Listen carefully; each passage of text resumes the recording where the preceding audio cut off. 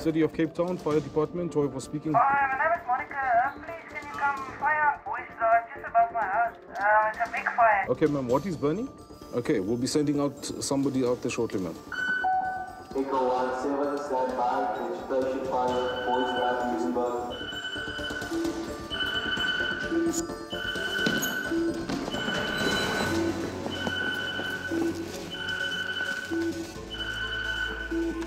It takes a few seconds to don our fire gear and we're on the fire truck and ready for whatever challenges we have to face. You never get over it type of thing. There's a lot of adrenaline pumping. En route, it's the unknown that is more troubling because you don't know what to expect when you get there. The first thing that comes to mind is the tiredness that you're gonna have to expect. Because, you know, mountain slopes are not always reachable.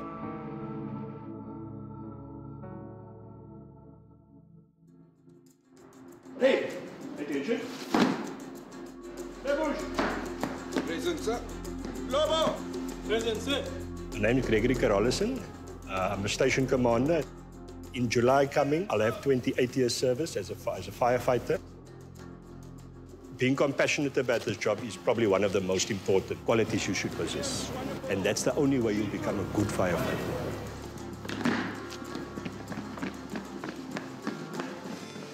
My name is Raisa Mutri. I've been a firefighter for 7 years. I injured my back in 2010 and I had to have an operation.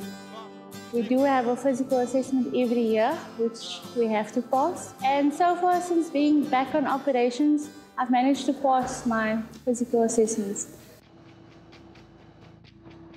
A firefighter, to get into the job, you need to possess certain qualities like be physically fit. Also, don't need to be scared of heights. So this is all the different types of tests for you to get into the job. Once you get into the job, you go to training center and you're on course for 8 months. 1, 2, 3, left.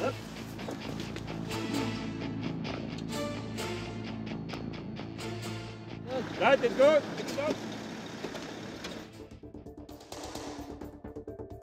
Hi, morning guys. You know, today we set apart a program about vehicle extrication. Okay, the tools that we have with us would be the spreader. It has a dual capability. The tips of the spreader basically spreads, whereas this part of the spreader actually has the capability to cut as well. I remember it was in August 2014, we went to a call on the corners of Vanguard Drive and N2. Good evening, sir. Can you hear me? We're going to help you. We're going to get you out of this, okay? The main thing that we have to do is speak to the person. Once they hear that words, I'm here to help, that means a lot to them, and that makes a difference when you come to the scene initially. It was 2 gentlemen that was in the vehicle. They drove into a truck. Passenger that was sitting at the back was completely trapped. And what we had to do is we had to go in there and extricate the patient. Now, you're going to slide him down. Sure. 1, 2, 3, go. There you go.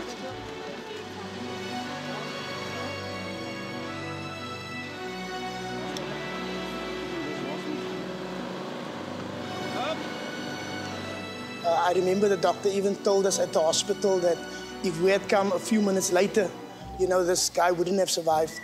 You know, he's back at work and he's back with his family and he's doing so well. Settings, dividing, breaching. Bye guys, see you next shift. Bye. I don't see myself in any other career. I love doing this. Is Mommy, Daddy? Mom is working on the mountain on the fire. Every shift is a new challenge. When I watch the news, then I'm proud for what they accomplished. My daughter brags about her mom being a firefighter all the time. I have to explain to her that I need to go out there and help people. She's only 4 years old, but she'll understand one day, and I'm sure she will be proud of what I'm doing. These are South African heroes.